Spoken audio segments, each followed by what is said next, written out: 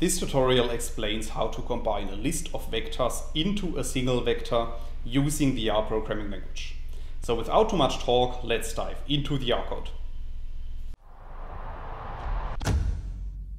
In this video I will show you two examples, and both of these examples are based on the list that we can create with lines 1 to 3 of the code. So if you run these lines of code, you can see at the top right of RStudio that a new list object is appearing, which is called myList. And we can print this list to the bottom in the RStudio console by running line 4 of the code. So after running this line of code, you can see at the bottom that our list contains 3 list elements. And each of these list elements contains numeric values. So let's assume that we want to combine all these list elements into a single vector object. Then we can apply the code that you can see in line 6. So in this line of code, I'm using the unlist function, and I'm applying this function to our list object, which is called myList.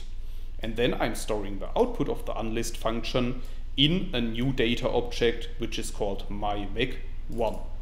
So if you run line 6 of the code, you can see at the top right of RStudio that a new vector object is appearing, which is called myVec1.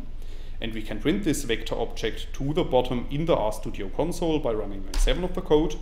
And then you can see that our vector object myVec1 contains exactly the same values as our list object. However, you can also see that this time we have created a vector instead of a list. So in this first example, I have explained how to use the unlist function to create a vector instead of a list. However, it's also possible to use the reduce function in combination with the C function, as you can see in line 9 of the code, to create such a vector.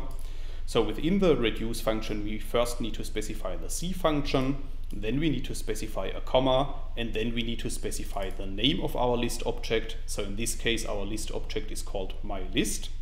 And then once again, we are storing the output of this in a new data object, which is called myVec2.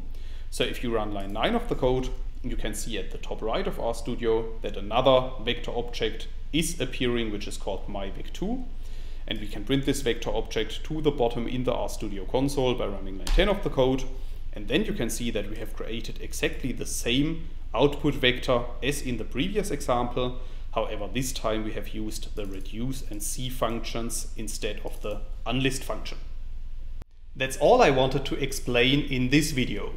In case you want to learn more on this topic, you may check out my homepage, statisticsglobe.com, because on my homepage I have recently published a tutorial in which I'm explaining the content of this video in some more detail. I will put a link to this tutorial into the description of the video, so you can find it there. If you have liked this video, or if you have any questions, let me know in the comments section below. I'll try to respond to all comments as soon as I can. Furthermore, make sure to subscribe to my YouTube channel to get notified about future video releases. I have already published about 500 videos on this channel, and I'm releasing new videos on a daily basis. Thanks a lot for watching. See you in the next video.